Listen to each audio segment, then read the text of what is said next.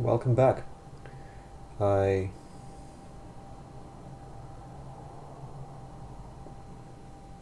still haven't finished the bowl, so I thought, why not make another video?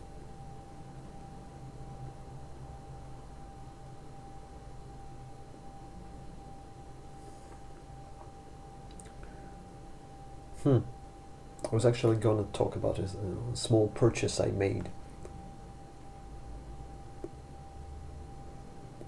You've already seen it on Instagram, if you follow me.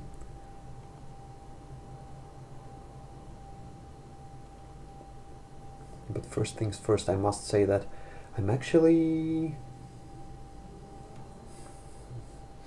find it more the pirate cake. I'm still smoking pirate cake in my Castle Morta.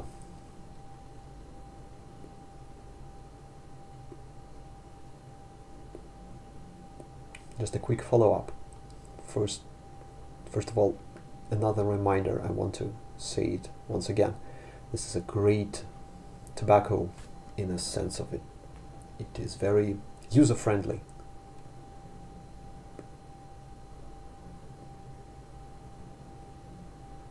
I mentioned that this pipe tends to gurgle, being a half-bent pipe. I've had it gurgling on me. It doesn't now, and it does get pretty hot here. Unfortunately, that's a legit gripe with this pipe. I don't know if all Morta pipe do that, because that's the only one I have, but it gets pretty hot. Yeah, but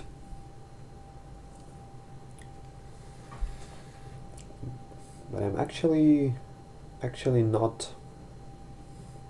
I'm finding it less plain, maybe it just needs time, I don't know. But anyways, I'll put this down, let it cool down a little bit.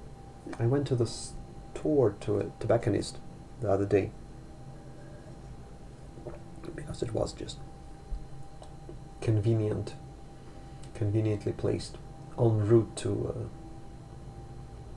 a place where myself and my wife went, and I thought about buying something for a friend of mine for his birthday, and I did, but I cannot show that because that's not mine, and also I haven't gifted it, unfortunately.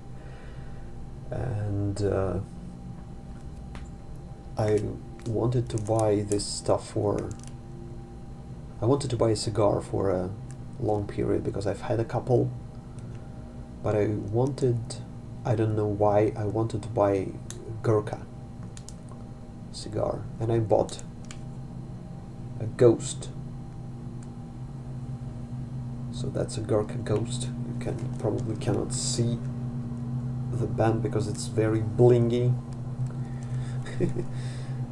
I'm gonna try this someday, I don't know. I'll put it in the jar that works as a humidor for me. And while I was buying that one, plus a gift for my friend, I looked at the shelf with rows of tobacco tins, and I saw a familiar logo on the back row, or in the back row,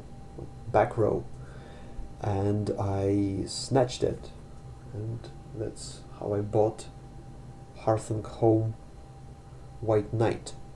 And I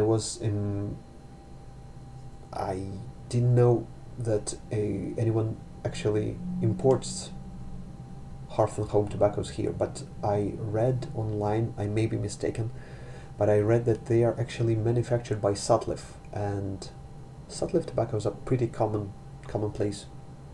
So I have this, which is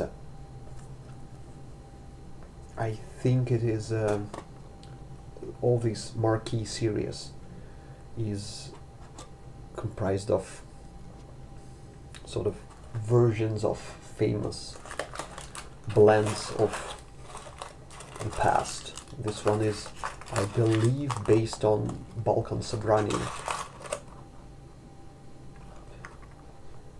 I don't know if you're familiar with that, but Sobranie in Russian is a gathering. That's the word for a gathering. So I bought this. It's packed pretty tight and I'm loving the smell. So it is a Balkan blend, so it contains Latakia, but it also, I think, contains Orientals. And I tend to love those, and I have high hopes for this one. They also, I think they have pretty much the whole Marquis series, and I was very, very keen at one point to buy Fusiliers Rations, the tobacco from that series, and it's on my shopping list. Hope no one snatches everything they have before I receive my paycheck. So in the meantime I have this, and it's actually in queue because I still have Presbyterian mixture. I haven't tried. I still have 2 samples I bought, and I usually try to start commands on tobacco in order, same order I buy it. So I probably shouldn't have opened it, but yeah.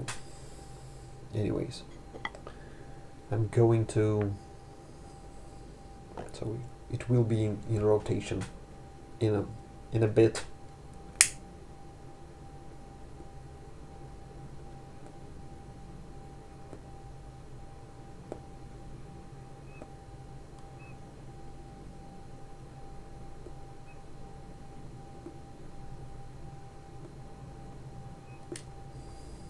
Yeah, cannot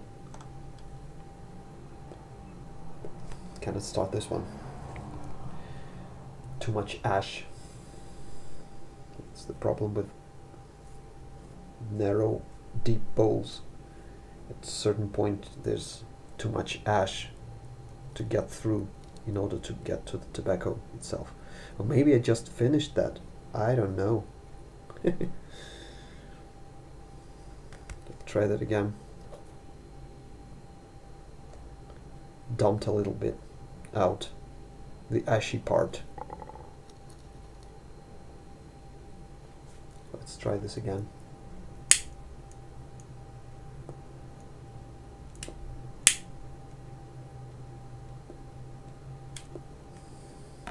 Yay! What do you know?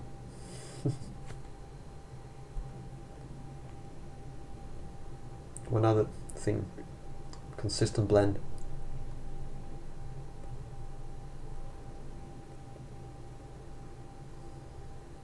Not much transition, probably. Whatever I'm tasting, this, fiery thing, it's still here, and it's pretty much done. I'm almost smoking ashes at this point.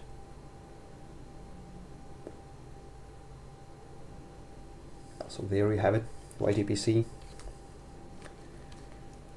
I bought 2 items, so here I am telling about them.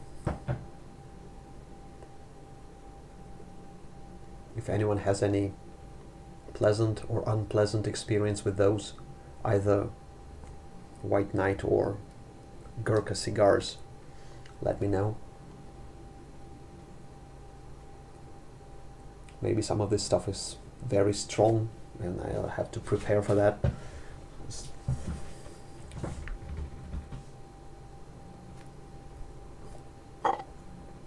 Any information will be greatly appreciated.